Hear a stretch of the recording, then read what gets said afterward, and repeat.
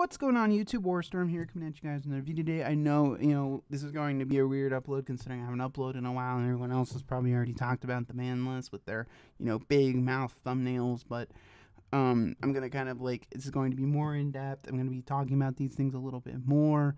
But as far as what I've been up to, I just kind of stepped away from Yu-Gi-Oh for a little bit. I have been playing, I have still been keeping up with the game a little bit, but I've just kind of took a small break because while I do, have decks I enjoy playing, like I was playing Sky Striker, was playing, was still playing Pendulum dot deck. I just took a step away because the format was getting to the point where these decks had been around for so long that it really was getting kind of boring. Like, for example, when last time I went to locals, like a week or two ago, I literally just, my opponent had a Colossus and that's all he could do, and I looked at my hand, draw my 6th card, and I literally cannot do anything because all the cards in my hand search.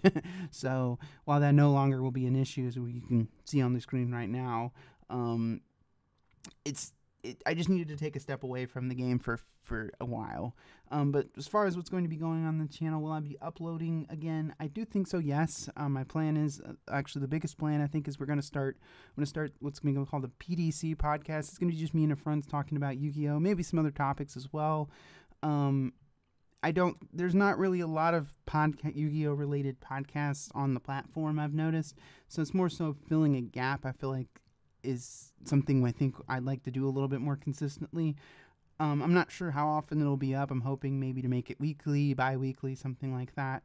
But we're more than likely going to start very, very soon. One of the things that Ian and Corey were saying, that some of the guys that are going to be on the podcast, was that they wanted to make sure that they wanted to wait until the ban list dropped, until Ignition Assault dropped, because there wasn't really a whole lot to talk about because the format was so damn stale. So they wanted to make sure, though, that the ban list dropped and Ignition Assault was coming out before we did a podcast. So that's going to be starting very soon. I'm also going to be updating Mekk-Knight Invoke to something I have built, and I'm going to start playing that again. I do think that deck is a little bit stronger after this list, especially with Colossus gone. So, and Pendulum, my 50 card Pendulum good stuff, is going to be updated very, very soon. I'm planning on uploading a build with Selene and Needle Fiber, and then kind of what I've got on hand as well. So those will be coming very, very soon, I hope. And for all the way, we will go ahead and get to the ban list. So the first two cards, as you can see on your screen right now, are Harpor and Thunder Dragon Colossus are banned. In the case of Harpor, I think this is a preemptive hit because of an Eternity Code, Gersu, the new Mekk-Knight Orcus monsters coming out, and that deck is going to be pretty ridiculous, especially with Ib as well, but we'll get to that in a moment. That deck was going to be really, really strong, and getting rid of Harpor now means that people have to get Gersu later to play the deck again, and I think that's a good thing. And I do think Orcus will be playable again when that card comes out, because currently without Harpor you can't really do a lot, but with the new monster, what you can do is you can normal summon Gersu, send Nightmare will banish to summon to send and because it summons a token alongside it, if it's the only monster you summon, there will be the one that the skeleton, the one that special summons, will be in the grave, so you can link into Galatea, and then you can already do a lot of your Orcus things again. So that's one of the main things I do think, is that Orcus will be relatively intact again, which is good, but also they're going to have a lot of more lines of plays with Gersu, and banning Harpor now means people have to get Gersus later, which this is the theme of this ban list. Konami is doing things on this list to encourage people to buy other cards, which, granted, that's what the ban list is. One of the things the ban list is designed to do. Not only is it designed to stop people from playing decks for too long in certain circumstances, it's also, or to get rid of the elephants in the room, it's also there to push product in some cases, and that's something we're doing with this. Colossus being banned, I think, was something that either it needed to go to 1 or banned, but banned I'm perfectly fine with. Colossus limits card design. Anytime Konami creates an archetype that needs to search, Colossus is around to say, fuck you, you can't search. So inherently, it needs to be either at 1 or on the ban list. Things like Necros of Unicorn on the ban list, because Necros of Unicorn is a card that floodgates extra deck monsters, which inherently restricts Konami design card design for Konami, because as long if it's at multiples, it's really hard for decks that need their extra deck to function with it. So I think if Necros of Unicorn is on the ban list, then Colossus needs to be on the ban list too.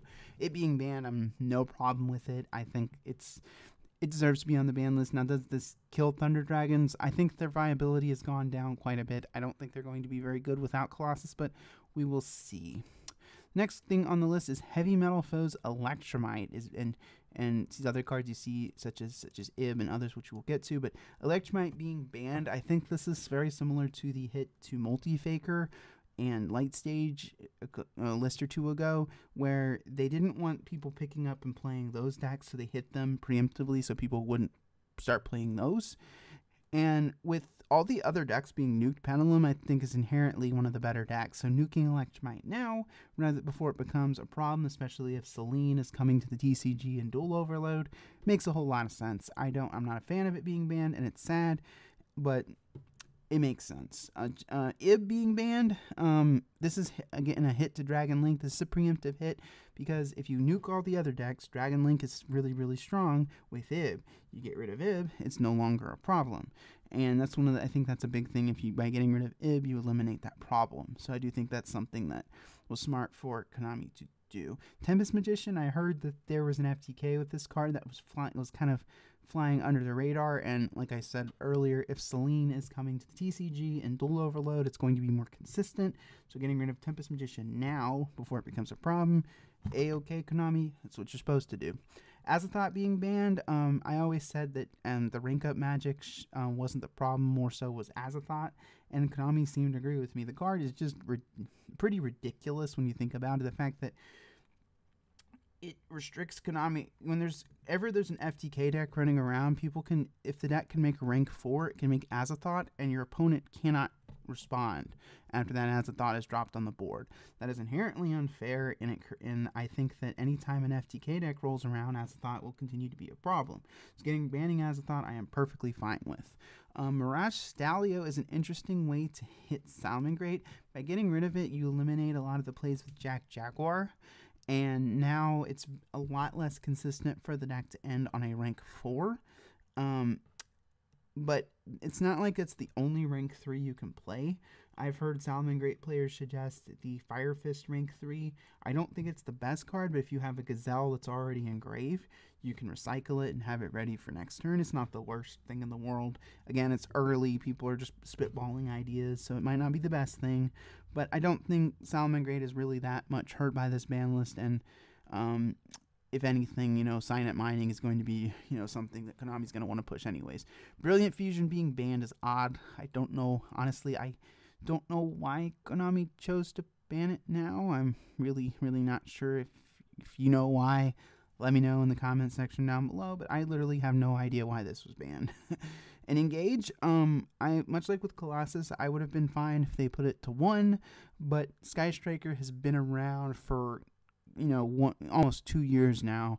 I think this is just Konami's way of just getting the deck away, just nuking the deck. And it happening now is kind of odd because the deck is getting future support, but I also don't think it's as good as some of the support like Orchist is getting, because the fact that if you put Engage to 1, the deck is still kind of playable a little bit. So I think they just don't think the new support is enough to really justify keeping Engage around. So, I mean, it sucks because Sky Striker, but I think if anything, this just means cards like Anchor and Multi-Roll will be coming off the list. And the deck won't be meta, but it'll be playable again. So, I guess I have that to look forward to. As far as the limits, Nessie, I personally would have preferred if they limited both. If they also put Jackalope here as well and put Sneck to 3. I hate the semi-limit section. I would prefer no cards be semi-limited. I've said that in the past. So I personally, I feel like Jackalope should be here too, but Nessie, it's a step in the right direction, I think. Pankratops, why? Were people really playing Pankratops in their side deck this format? Did I miss something? I honestly, even in my Sky Striker deck, when I was siding Pankratops, it's no longer in any of my side decks. why is this card on the ban list? Like, the fact that I'm having to ask why cards are on the ban list shows that Konami's clearly, like, making some poor decisions, I think. In Servant of Endymion, I think this is just another additional hit because Konami is going to release the Celine, the Link monster for Endymion, in Dual Overload. So hitting Servant means that people can still play her. She's still a viable card. It's just people will have to try, play more of the big Endymion, and possibly play the other Endymion monsters, which are quite good. Master, I've heard, and Reflection, I've heard, are quite good cards. So we'll see. But I do think that I don't agree with this hit at all, because I just feel like it's just too much. Like, you've already banned Electromite. Do you really need to do anything else? Lithosagam is back. At 1. I was never really a fan of the card. I think that inherently it caused weird deck building decisions, because you had to play multiples of extra deck monsters that you really didn't want to. For example, because this could snipe things out of your extra deck. But with some of the other changes, I can tolerate it. It's not something I think that's going to be really relevant with some of the changes we're about to get to. So, Card of Demise has gone to 1. I feel like it's had a long time coming. Card of Demise has been a relevant draw card since the day it came out. And it going to 1 now is odd, but I don't really have a problem with it. I feel like it's been an issue since the day it came out, so it makes sense. Limiting Diagram, I don't understand this hit. I mean, I'm guessing they're limiting it because they didn't want Draco to be the best deck, which is fair. Nobody wants to see Draco every round. I mean, I see it at the regionals enough as it is, but it's odd. But with Litho coming back, I guess they felt that they really couldn't have one Litho come back and have Diagram at 3. They didn't want True King Dinos coming fully back. Into the Void is now limited. Why? I don't know. I mean, I guess you're hitting the Pendulum spell decks, whatever. Pot of Avarice, it's been banned for a very long time, and I am curious to see how many people play it. It's been at 3 in the OCG for quite some time, and it doesn't really see play that much. So this is the first time we've had Pot of Avarice in years. So it'll be interesting to see if it sees play at all. Sekka's Lights is another really strange hit. Why is this on the ban list? Like, are you really, really trying to encourage people to play other draw cards? Like, this has no business being on the ban list at all. Red Reboot. This is a blatant... I think this and Pankratops both are blatantly on the ban list, so Konami can sell Lightning Storm. Konami wants to sell Lightning Storm, but if Red Reboot and Pankratops are at 3, people won't want to play Lightning Storm. So this is literally Konami just hitting cards to sell future product, and we all know Lightning Storm is going to be insanely expensive. So, whatever. Semi-limit Deep Sea Diva. This is to push the new Deep Sea Diva cards. I think this is pretty self-explanatory. I personally would say put it to 3. I hate semi-limits, but they're emptying the semi-limit section, so I guess I can kind of forgive this a little bit. Tour Guide, this is the first time it's been above 1 from quite some time. Burning Abyss isn't relevant with Snow Ban. Snow basically killed the deck's viability, so I'm perfectly fine with Tour Guide coming up from 1, especially in today's day and age where Ash, Valor, and other hand traps are popular staples. I do not like the semi-limit of Mind Control because it is a generic staple. Put it to 1, put it to 3. Stop fucking around. So unlimits, there's quite a few here. So Dark Arm Dragon has come up to 3. Good change, but it's not going to be relevant with Eclipse Wyvern banned. Lady Debug, this is a buff to Salamangreats, and it helps to Ignisters, so makes sense. It's a good, honestly, I feel like having this is going to make Salamangreats still very playable. Morphing Jar number 2, I'm not really sure why this was banned in the first place, but, I think there was like an empty jar of TK that was with Jackpot 7 or something that was relevant. I don't know. Damage Juggler, I said last list, that should be at 3. It's at 3 now. Good Konami. There's no reason really for Juggler to be on the ban list anymore, and with the new Shadal structure deck coming, it was a good smart thing for Konami to go ahead and put it to 3. Tribe Infecting Virus, with that new monster that kind of does the same thing, Tribe had no business being on the ban list, and with the future Deep Sea Diva support and the fact that Tribe works with Atlanteans, it made sense to go ahead and take it off. Kagari is going to 3 because Engage is banned. I'm perfectly fine with this. I would have preferred if they also pulled Anchor and Multi-Roll off the list, but I'm guessing Konami wants to slow roll pulling the other Sky Striker cards off the list. But personally, I am fine with Kagari being at 3 with Engage gone, because that was the whole problem. Kagari recycling Engage so you could use it multiple times in a turn. Now, I will say, though, that I personally think you could have banned Kagari instead of Engage, and it wouldn't have been that big of an issue, and it would have hit the engine, which is one of the bigger problems. So you guys can debate that. But personally, I think that if you could have avoided hitting Engage by banning this instead. Book of Moon, it's been at 1 for God knows how long. There was no reason for it to still be on the ban list, and 2020 they finally pulled it off the ban list. Like, you're about 2 or 3 years too late, but good job finally getting it done. Rank Up Magic, I said last list this should no longer be on the list with Rusty banned, and now that Azathoth is banned, it is perfectly fine. There's not really a whole lot of crazy things you can do with it in 2019. I mean, Ophion, making an Ophion is not really that relevant, and you can make Requiem against. That's nice.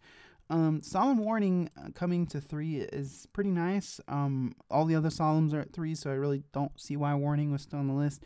I guess Konami thought the same thing. Soul Drain is at 3. This is the first time this card has been at more than 1 since, I believe, Dragon Rulers. I believe that's why it was limited in the first place, because it was a really good floodgate against that deck. It'll be interesting to see what this card does. If it's being at 3 means that you can effectively side deck it.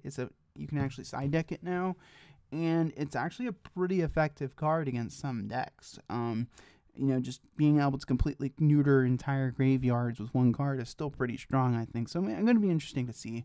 So overall, looking at this ban list, this is basically Konami completely nuking the format. This is the biggest format nuke we've had in over 4 years, since I would say the list in 2015 where they nuked Klees, Shaddolls, and Necros all got massive, hits. So this is a very similar list where they are completely nuking the format because a lot of these decks have been hanging around for so long.